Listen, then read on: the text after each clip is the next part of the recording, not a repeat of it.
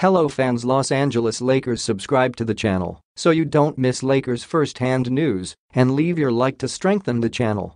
The Los Angeles Lakers don't have a lottery pick in the upcoming 2023 NBA draft, but they still have plenty of intriguing options to choose from once they get their turn to select 16th overall in the first round and 47th overall in the second round.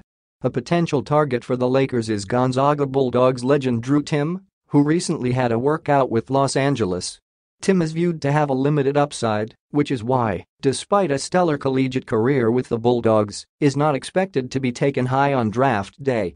However, Timme is feeling better about his chances to carve out at least a respectable career in the NBA, with Denver Nuggets big man Nikola Jokic playing a big role in raising the ceiling of unathletic but cerebral frontcourt prospects.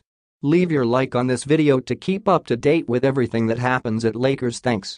Continuing.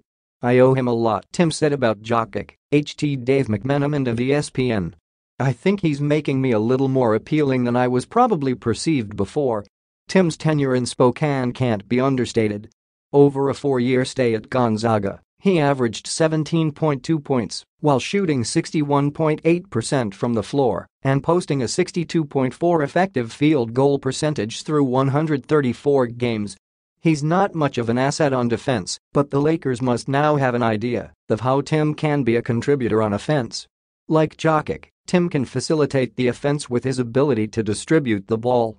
He had a 16.0% assist rate in college and even led the Zags with a 19.2 AST% last season.